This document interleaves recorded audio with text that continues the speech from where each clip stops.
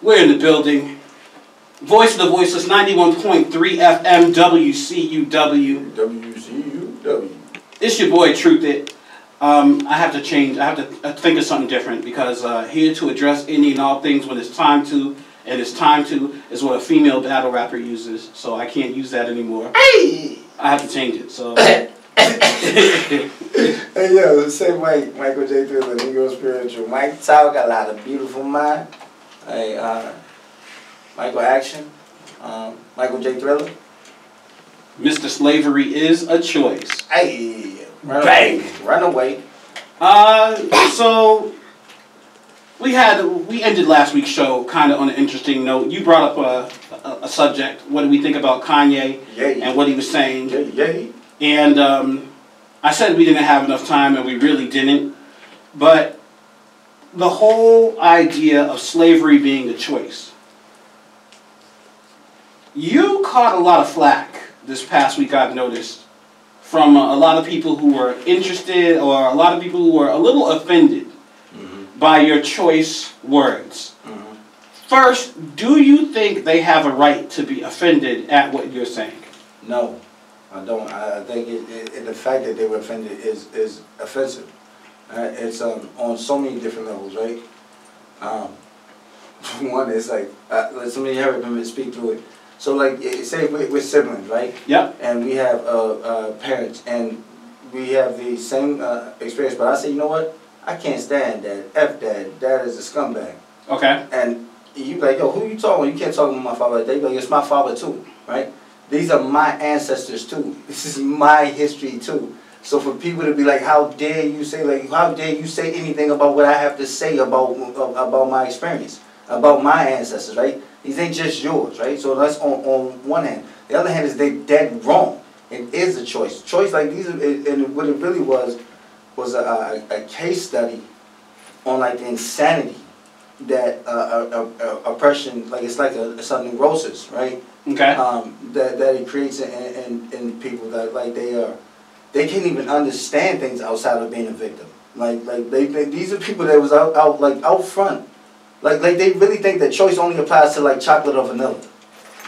So to say that you didn't have a choice means that man doesn't have free will, right? That means that and if you have free will, then you have a choice. There's no ifs, ands, or buts about it. We didn't say were they nice choices. We didn't say whether the choices forced upon them. We just said it was a choice. And if you can, and then and the last thing was to say, which I really had to be kind of as hard as I went on people. I really had to kind of reserve stuff because like. It was really stupid, man. Like really stupid. If people will remove their emotions and think about what they were saying, it's really stupid. Because on the other hand, if you said that there's no choice, like I said at the end, then you're actually disrespecting the people who chose to fight and die instead of live through that. Okay, so you say remove emotions. What the kind of feeling that I get of how you're sounding kind of sounds like a white person when they say if he wasn't resisting or if he would have just complied, he wouldn't have been dead. Which is technically true. But to say remove emotions from it, from me watching someone who looks like me getting choked to death, or someone who looks like me getting shot, all because a dude decided to tussle with police and run away from him, is kind of unfair, don't you think? I can see why that hurts. So now, how is that the parallel to you being upset that slaves chose to endure instead of die? Because just like watching a person get killed by the police, think of the horrors of slavery and the horrors of people who look like you, of your ancestors. Just think of the horror of your ancestors, like the famous picture of the dude that's like sitting and has his back, all those lashes and stuff on his back, and it's just like, oh well, he chose that. It's like kind of oversimplifying and taking away empathy or sympathy for what the slaves did through. So when I said last week, I agree slavery was a choice. The reason why I said we need a lot more time to talk about it was to express how painful it is to even think about what those people went through when they went through it. And it's not taking anything away from them. And their choices for staying slaves were not easy choices. But that wasn't a discussion, though. Was it? It was never whether easy choice. It was it a choice? Go ahead. I'm sorry. Right, but when you simply say it was a choice, yes, you're right. But it's like really fluffing up a really difficult time for black people. I would actually would argue the other way, that we don't need to flood. We don't. It's, the truth is the truth, right? And so when you say that, right, the more I thought about what those people endured, the more disrespectful I got to those people, because I can't help but to think about myself. Okay. Fam, like there were things growing up because of patriarchy, right? And then America, they tell this story and they tell history a certain way, right? And they'll let out certain atrocities so that you'll have these fears, that you know that they're capable of it, but they won't tell you exactly all the things that you did. Like you don't find out until you dig that they fed the babies. They used the babies as gator bait, right? Yep. Right. As a parent, when that man does that to your child, I don't want to respect you if you don't kill that man. I don't care what you go through. I don't care how sad you are. I don't respect you if you don't kill that man. I don't respect you. If I live there on that plantation and he does that, not to my child, I'm going to kill that man. I promise you, man. And the thing that I see, like, what enraged me even more was that people like, oh, you think you would, it was like, would you do it? Like, they want you to be, this is really, the same people that push back is the same people that if they instituted slavery today, they would fall in line. That's why I argue, that's why I really feel that that's why they're fighting like that. And so they become angered at people who look like, nah, I'm not going for that. And so when people are like, for people to be in disbelief that I would die for that or that anybody else would die for that is really stupid and really like their projection, because there were millions, probably not millions, but there were tons of slaves that actually did say, nah, I'm not riding with this. I have a daughter, fam. I can't imagine them coming to my house and doing what they want to, not only to my daughter, my mother, my grandmother, my sister, to me. They did it to men too. Like, they don't tell you that because they don't want you to think of a white man like that. But if you really want to destroy like the spirit of the family, you emasculate the men, right? You take him apart, right? And so anybody who's trying to live through that, why are you trying to live through that? Emasculate the male to tear the family apart?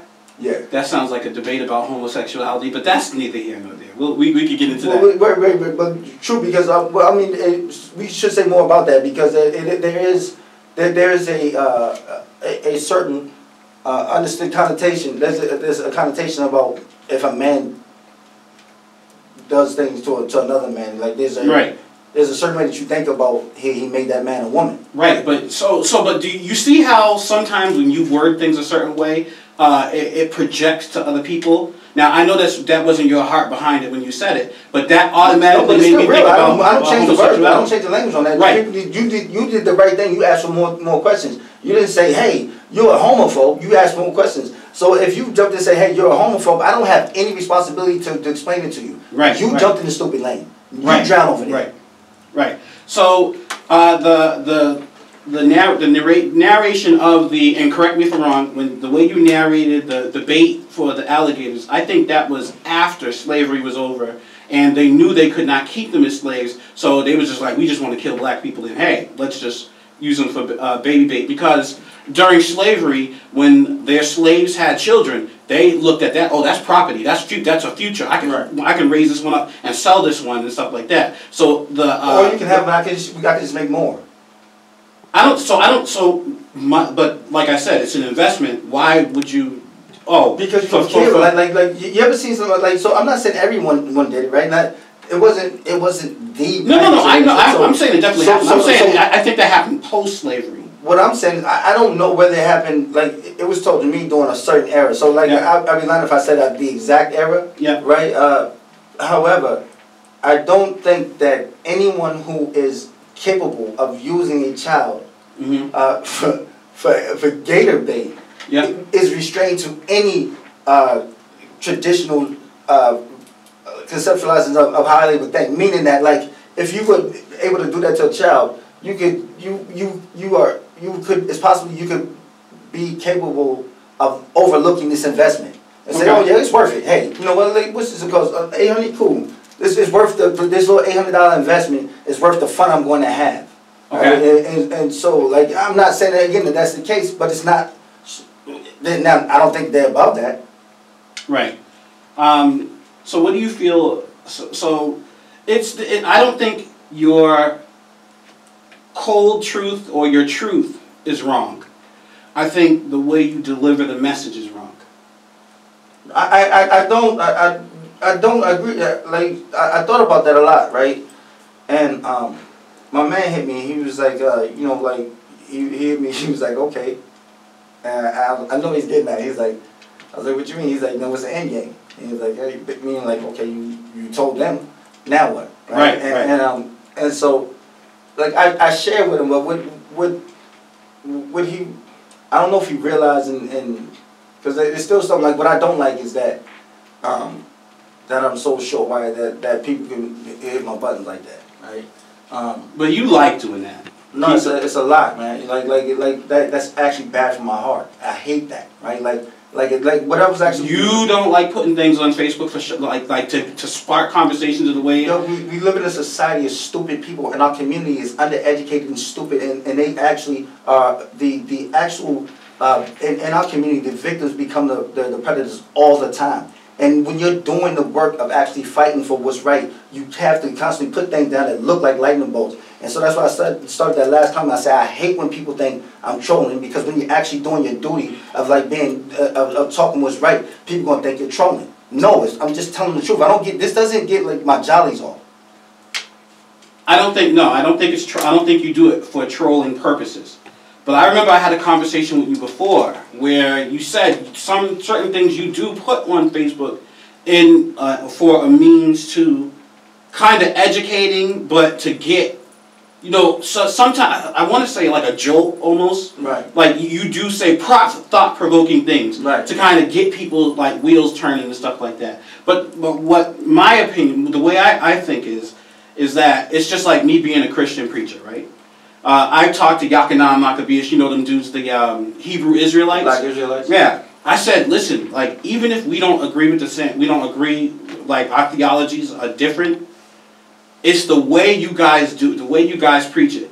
So there are some Christians that they'll just stand on the corner like, listen, Jesus is coming and you're going to burn, you're going to hell. Nobody wants to hear that. Like, that turns people away from your message. And your goal is to get people to hear the message. So if you have to change how you get the goal, yes, if it's the goal to get the message, but why would you say something like that? If your goal is not, like, I gave you a chance. Like, at the end of the day, like, it's too much. It's too time consuming to hold these people hand to move. I'm gonna tell you though, this is what it is. If you don't move, ultimately everybody gonna have to pay for this, right? What I'm telling you is like. So I talked to my man. I said, at the end of the day, the way it looks like there's going to be some sort of monumental paradigm, social paradigm shift sooner or later in this country, right? Mm-hmm. Like, all empires fall, right? Right. And then what we think is normal. Ask a Syrian what they thought about reality 8 years ago. Right. And ask them what they think about today, and then how quick it changes, right? Yep. When that happens, when Y2K came, like, people laughed at me, right? And sometimes I feel kind of like a little weirdo, but I don't. People's like, damn, don't you not? You missed out. When Y2K came, mm-hmm. I really thought, and there was things that led to like there was going to be some sort of social collapse. You know what happened? Yo, my family was packed away. I had a Chinese assault rifle. I had a high capacity firearm and a revolver. I had rations to serve for 6 months, and a contingency plan with fuel and water. Right? Mm-hmm. I'm not playing no games, fam. This is the reason too. Like, we are all here for different reasons.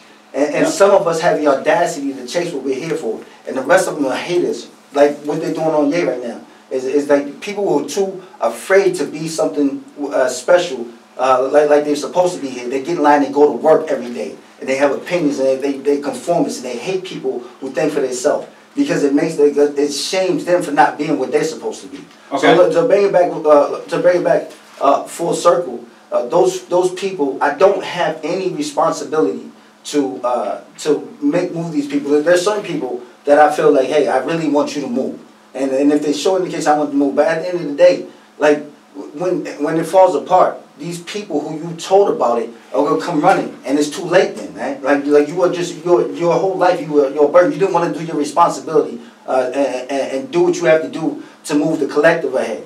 You were too afraid. You got in line. You wanted just your luxury. You wanted to hope that things was never going to collapse. But guess what? They collapsed, and you ain't ready. Okay, so what you're saying is that the types of mindsets that they have now, yes, when something hits the fan, they will be the reason for the downfall. Part of it. Okay. Part of it. And actually, you know what? Even more so, like what Einstein said, it's not the people with the guns and bombs that's going to destroy the world. It's the people that sit on the sideline and do nothing about it. Mm-hmm. I wish we had someone on the show one of the people who disagreed with what you said and really had an issue with what you said, because I would ask them about It sounds like you had an issue with it. No, I didn't. No, I didn't. I don't have an issue with what you're saying. I don't have an issue with your belief that slavery is a choice. I have an issue with your with not really your delivery, but getting frustrated with people who have an emotional attachment to the horrors that we went through in the past. I think they are the part of the problem, right? And so like I have to own myself first. So like I haven't. So for people who criticize Black Lives Matter, anybody else out there who's doing something on a large scale, and you got on the silence, you got something to say about it, it really doesn't make a lot of sense because what you doing, right? Mm-hmm. So even though I'm on my stuff, I'm behind schedule, right? I got a plan, and I'm working on it, but I got to conquer a lot of stuff. And so anyway, long story short, the criticism. What was your point? The delivery of and not being mindful of their emotions. So for example, right? Like when I just got deeper in this community organizing, there was this thinking that there was this, and they all championed it, right? And I was like, yo, this is such a stupid position to take. Mm-hmm. Is that like white people who are actually like, so if you really, as a black person, right? I'll give you a better example, right? Okay. When Trump got elected, and mm-hmm. I seen that he's like an extreme narcissist. Yep. And I seen how easy he is to manipulate. I said, you know what's so crazy? If black people just say we love you, Trump, he would give him everything. Mm-hmm. And black people are too damn proud to play the game to win. They don't want to win. You want to throw a fit, and you want them to move like when you want them to move. Like so that like I was in rooms where there was white people that had like that had resources, that had stakeholders, and there were white people that would push back on racist issues and ideals. And you know what those white people say? I don't got time to educate you. You can go, if you cared about you, look it up yourself. You should care because you're the one that's dying from it. Right? So whatever you can do to expedite this, you should be doing it. But this is like our leadership has been filled with this, right? There will be plenty of white people that kind of do it, and maybe they're not genuine in the question.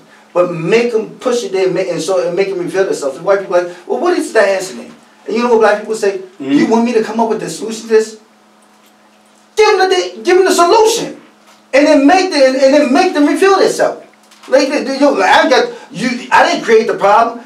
That is such a stupid position. And that position is rooted in the mind state that says slavery wasn't a choice. I didn't say and I didn't change anything back to the point. I just said I presented the same thing. Also, shout out to my man Carl Martinez. He was like, he's like, this isn't a new idea. Malcolm X was saying this years ago. And if you don't just like Malcolm, check out Huey P. Newton, Revolutionary Suicide. This is not Kanye's idea. You know, right. Even though he came up with his own, he probably wasn't referencing them, right? But this is like people who thought. I've been thinking this since 8 years old, thinking about how was this? Why would people try to live through this? Why didn't you have to end up? So long story short, I don't feel like me. I think if I have to change. If I have to cater to your response to was slavery a choice, it's just a plain question. It's like the answer feels bad, right? You like me, but if you have an emotional response to that, I don't really want you in my circle. You are a liability. Okay. Some people. Okay, so what say you about white people then? Where do white people fall in this? Because can white people be educated to be allies? Is the question. We have to. It's like this. If you ain't going to sleep with them, you have to kill them, right? And it's a metaphor, meaning like if you ain't gonna bring them in a real way, you have to kill them because we cannot live with white people side by side, like because eventually like it's not gonna work. We have to incorporate or we have to kill them. And I know damn well black people are too damn terrified. My man put me on this. He said, "Yo, Mike, it's so crazy that belief that slavery wasn't a choice is what allows them, what allowed them to be. It's like 5 or 6 of them in the field with hundreds every day. It's 5 or 6 of them, man, and it's hundreds of them every day, bruh. They so damn scared to die, and it still hasn't changed. It still ain't changed, man."